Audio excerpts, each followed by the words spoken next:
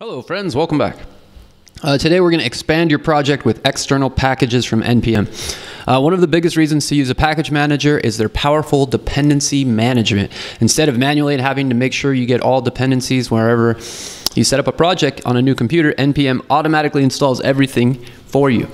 But how can NPM know exactly what your project needs? Meet the dependencies section of your package.json file. In this section, packages your project requires are stored using the following format. So here they're adding express, and they've got a package name of a version.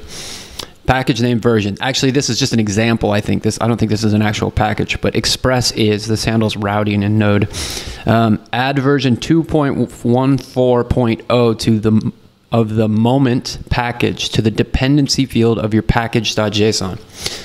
Moment is a handy library for working with time and dates. Okay, so we've got our package here. Currently we have a dependencies of express, and what we want to do is add a version 2 moment version 2.4.0. So I'm just going to copy this and move it all over to here and inside of our dependencies. We don't need this, and we actually want to flip it around. So we have moment 2.1.4, and I'm really it's really important to me to get spacing right. And then you'll see this is a key value pair. This is the key and this is the value. The value is an object, and within this object there's a key and a value and a key and a value, and so we need to separate these with a comma. And so that's, if you're having trouble with this, that's probably the thing. Another thing to keep in mind is you don't want to have single quotes. It needs to be double quotes. So you want to make sure, and also I don't think that you want a comma here. You just like there's no comma here. On the last key value pair within an object, you do not add a comma. So there is no need to put a comma here. That's why there's no comma here and no comma here, because they're the last elements of an object. So cool, save this, and then we're going to do the same thing. Git add, we're going to add the change. We're going to say git commit -m, and we're going to say add moment dependency node module, and then we're going to say git push. Now if you notice here on GitHub, we do not have our dependencies, we only have express here.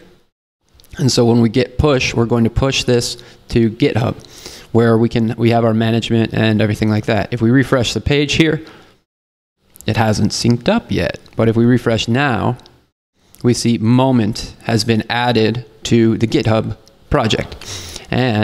But that doesn't mean that we'll pass the test. This is our app live on the internet, and if I publish it here and I say completed the challenge, it's going to say the dependencies should be included, and they're not. And so what we need to do is we need to push it to Heroku. So we say git push Heroku head master. And so this is going to go through the setup. It's going to kind of rebuild and reinstall, reset up the app. I've got, if you want to see it in action, you can watch the logs here. It says build started by Ian. The build failed. Check your output. This is strange. So, push failed, rejected, compile Node.js if you're stuck. Weird. Why? Missing moment 2.1.4. Okay, so let's check this out. This might just be moment npm module. Moment npm. And so upgrading to 2.0, contributing license, they don't have any information about the past. So yeah, perhaps what we should do, let's see, 67 versions. And so the version that we're trying to install is 2.1.4, 2.14.0,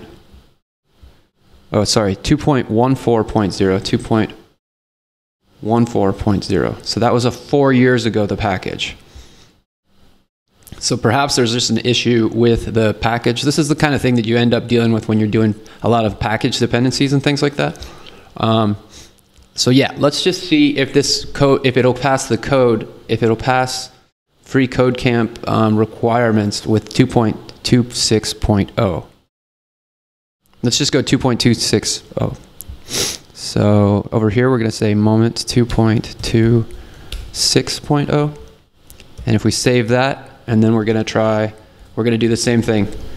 Git add, git push, git commit module with 2.26.0. And then we're going to say git push Heroku master head master. So hopefully this will work. Because yeah, we're sorry this build is failing. You can troubleshoot here. They give us a link.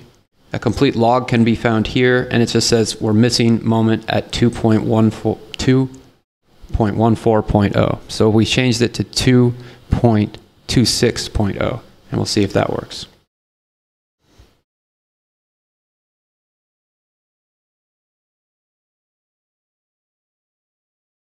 Are in sync. Please update your log file with npm install. Okay. So in order for me to do this, I need to go npm install.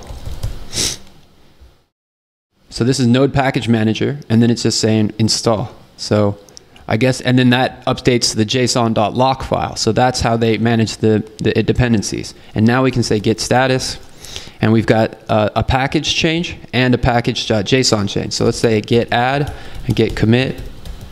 npm install after running npm install, and then we're going to say git push. So that's going to push our changes to GitHub here.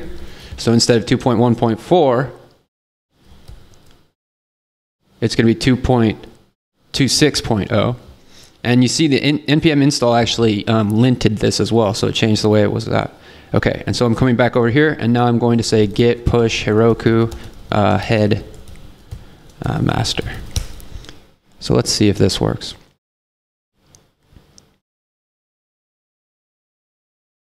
And I'm wondering if the free code camp is actually going to say that I've got the wrong module type. So we might have to actually run this again just to pass the tests. But we'll see how that works out. So once it's deployed, we can come back over here, and we don't need to change anything. It's still at the same place. So we can say I've completed it. It's going to say this one's failed because we should have 2.14.0. I didn't need to update the version, so I'm going to come back over here,